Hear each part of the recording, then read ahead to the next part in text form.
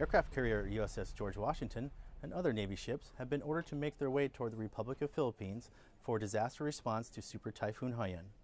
The ships have helicopters on board which can provide humanitarian assistance, supplies, and medical care to the Philippines.